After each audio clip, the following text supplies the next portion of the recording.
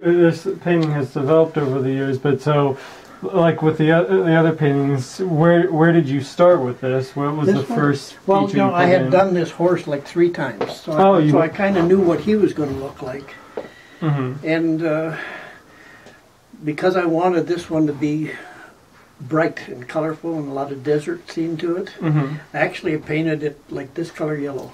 Oh, really? The whole thing is yellow because that's. So but was the horse colored at that time? Everything. I painted it all yellow first, and then I draw it in with just a brush. And that brush, usually I have burnt umber or something on it. So I sketched that in. And made the outline. And these were geometric shapes, and there were some more shapes down here which didn't work. And then I just started playing, and okay, well, that was okay, and that was okay. But this sort of was a lot of empty space. Yeah, there wasn't much going on there. The circles didn't work quite well, so I thought, well, that's sort of a sunset, so I'll pick that up. Pull the sun over there a little to just make that connection. Frequently I do this type of thing.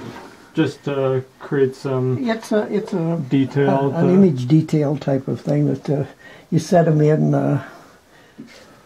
Yeah, you got to simplify it because this. Condensed down to that would be just, you know. It'd be a lot. You lose all the detail. Yeah.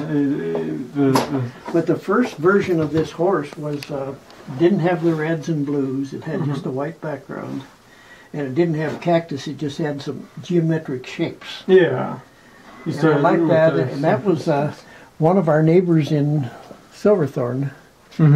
She wanted a horse for her husband for his birthday, so I did that horse because he was really nuts about horses. Yeah. That sat around for years, and I thought, you know, that's not very interesting. So then I did another version that had the cactus and the stuff, and that pretty good. And then that was a big one, and somebody bought that one strangely.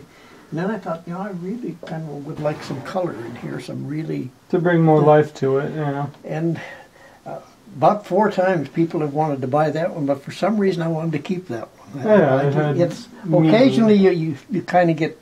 You got one painting that connects you that you feel like you put a lot of work in. You just want to have it for yourself. But